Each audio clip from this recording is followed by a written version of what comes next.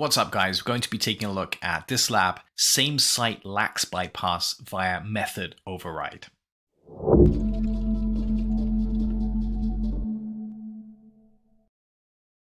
Now we're actually going to go full PowerPoint right now because there's some prerequisite knowledge to understand how this lab works. What does SameSite Lax actually mean?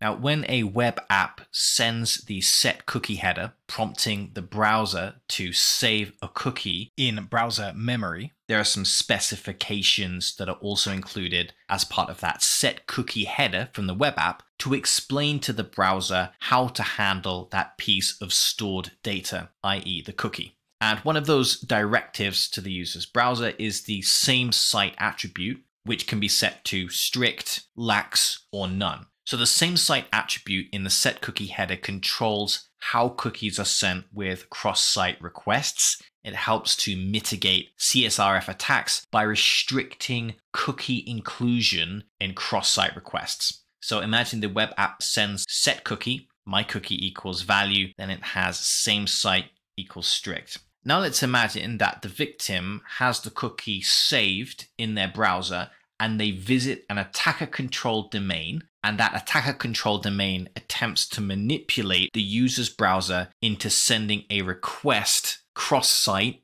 to the web app with which the user is authenticated.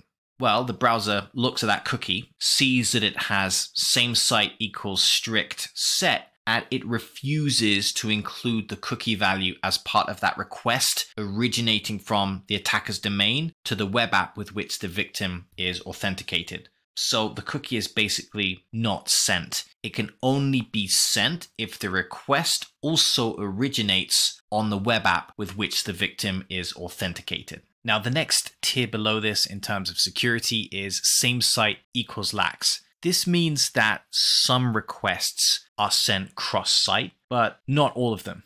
So all of the cookies are sent on SameSite requests, but an example of a cross-site request that won't work is a post request. And the reason for this is that post requests typically modify back-end data somehow, whereas something like a GET request, which is typically used to retrieve information, this will be sent cross-site even if SameSite is set to lax. And actually, this is the default behavior in modern browsers. So for example, imagine the web app sent the set cookie header with the SameSite attribute completely missing from the header. The browser will ultimately default to SameSite equals lax.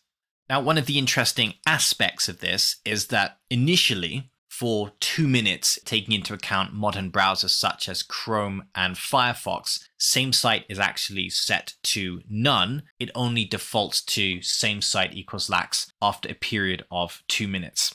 Finally, we have the lowest level of security, SameSite equals none. This is not always a bad thing. Certain types of authentication cookies are actually designed to be sent cross-site. So having SameSite equals lax or strict could actually prevent the cookies from operating as they're supposed to. So in some cases, we could actually want SameSite equals none. But the idea is if we exclude the SameSite attribute from the set cookie header for the first 2 minutes, SameSite equals none. And then after 2 minutes, the majority of modern browsers are going to default to SameSite equals lax. Now, as it sounds, SameSite equals none basically means that cookies are sent along with all requests, including cross-site requests. However, SameSite equals none needs to be used with the secure flag. This is another attribute that can be set in the set cookie header. This means that these cookies are only going to be sent over a HTTPS connection.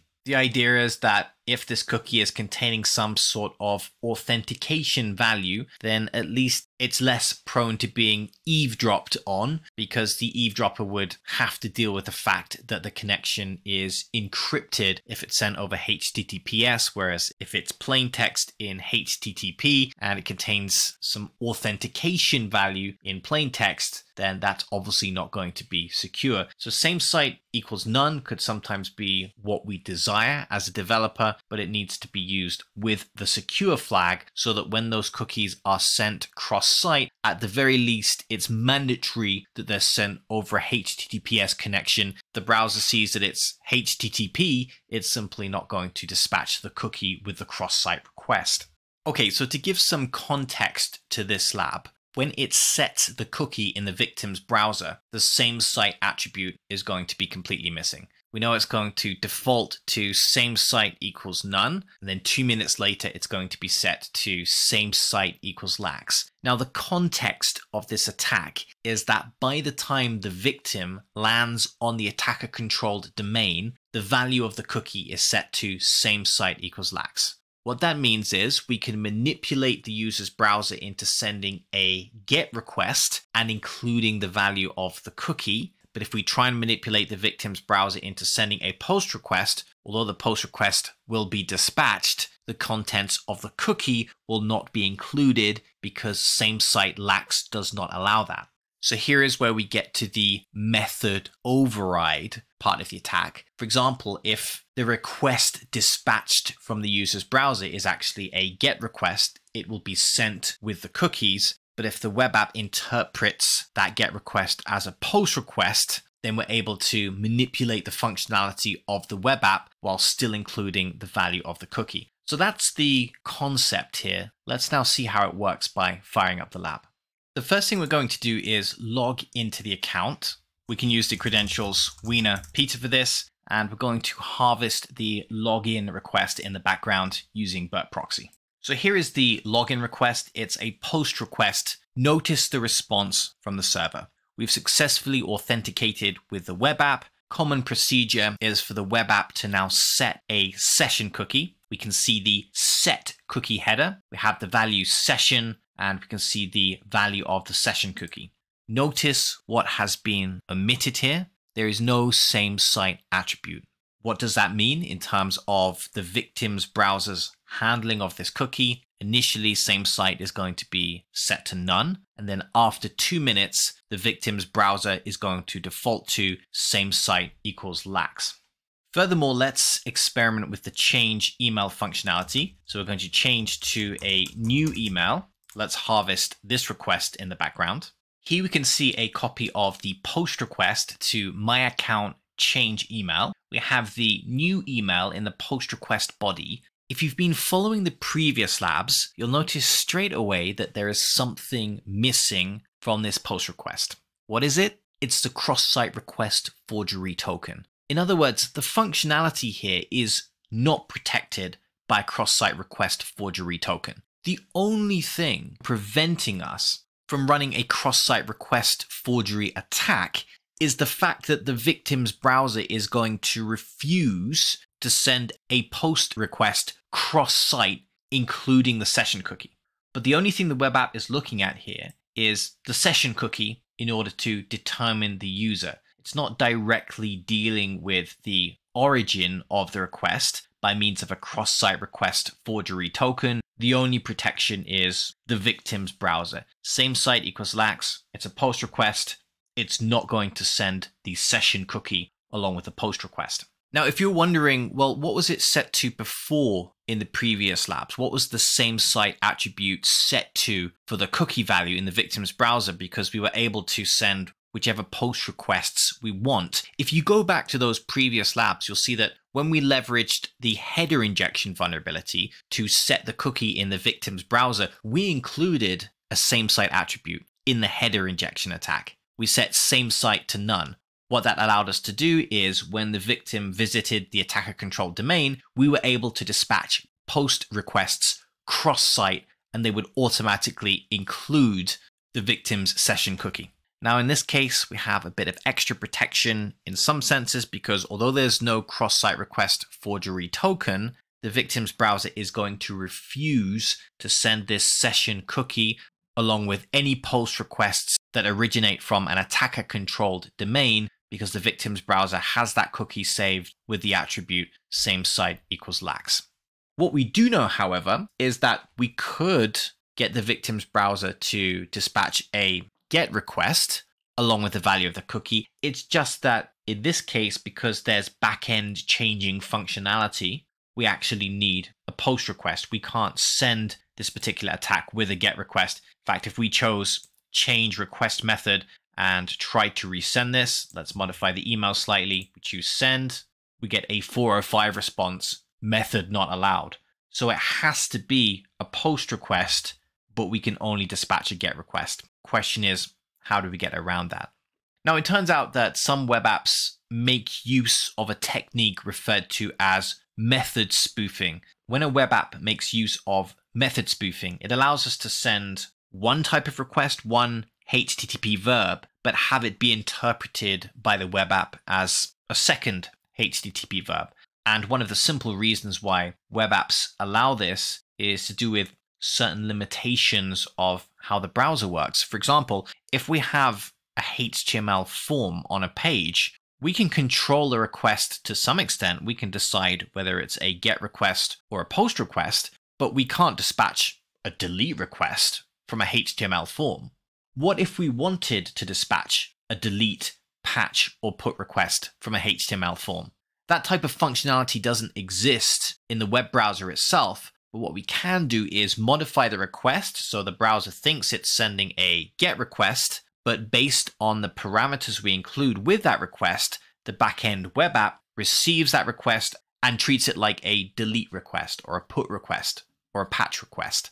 And using the same idea, we can send a GET request, which we're allowed to with SameSite Lax. The cookie is going to be sent, but we have the backend web app interpret that particular HTTP request as a POST request, even though it's really a GET request. So it's something that's referred to as method spoofing. We're going to be able to override the GET request and make it into a POST request in this case.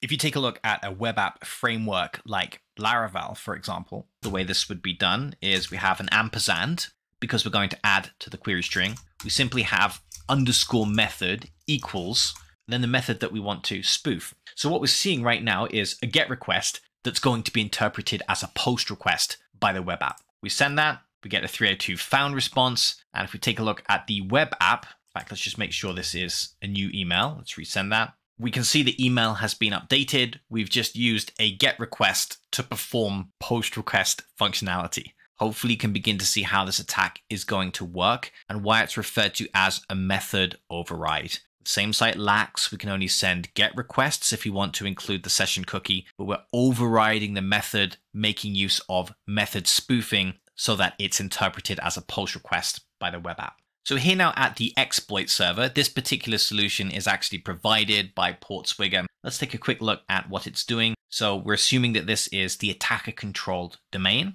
The victim lands on the attacker-controlled domain. At this point, it already has its session cookie saved, but at this stage, it's set to SameSite equals Lax. So the browser knows you can send this cross-site if it's a GET request and include the cookie value, but if it's a POST request, you can't send it. So the victim arrives at the attacker-controlled domain, and we can see that immediately the JavaScript is setting the location of the victim's browser to the my account change email route. Now, of course, because it's setting document.location, we often associate that with what's in the URL bar in the web browser. In other words, this is a GET request. It's just directing the victim's browser to make a GET request. But notice the query string. We have the email parameter owned at websecurityacademy.net. That's going to be the new email, and underscore method equals post. This is a GET request that's going to be interpreted as a POST request. Of course, the victim's browser has no knowledge of the fact that this is going to be interpreted as a POST request. From the victim's browser's perspective, this is just a simple GET request, and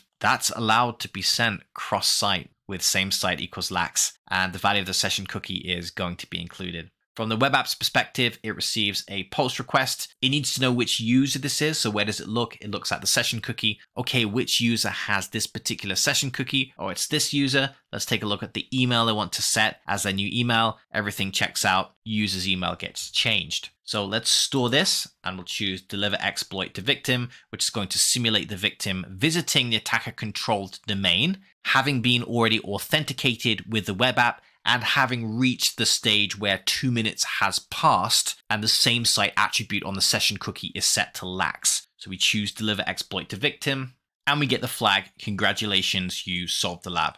Now, in this case, part of the issue is maybe the web developer is relying on SameSite Lax to protect users against cross-site request forgery. The way that we're going to augment the security is by actually making use of a cross-site request forgery token, which is completely omitted in this case. And of course, maybe the developer is not relying on SameSite Lax because the developer didn't even specify SameSite Lax. And an interesting thing to think about is if we were able to time this so that the attack occurred within the first 2 minutes of the victim being authenticated, we wouldn't even need the method spoofing in order for this attack to be successful. So really, there's just not enough in the way of protection here. We want a same site attribute set on the cookie, either to lax or strict, depending on the requirements. And we also need the inclusion of a cross-site request forgery token. I would like to clarify one small detail. We've simplified things slightly by saying it's only possible to send GET requests cross-site with same site set to lax, but that's actually a simplification. You can't send all GET requests. In fact, it needs to be a top-level navigation. In other words, if it's a GET request that's dispatched through AJAX, in other words, it's an asynchronous request, then it's still not going to be allowed by the victim's browser. It needs to be a top-level navigation or GET request, such as changing the value of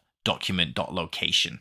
So without getting fully into details, with same site set to lax, some types of requests will work, whereas others are going to be prohibited by the victim's browser. So that's pretty much it for this lab. Key mitigations: make sure you set the same site attribute and also make sure you include a cross-site request forgery token, and all of a sudden this lab is now secure. Thanks very much for checking out the content. Catch you guys in the next lab.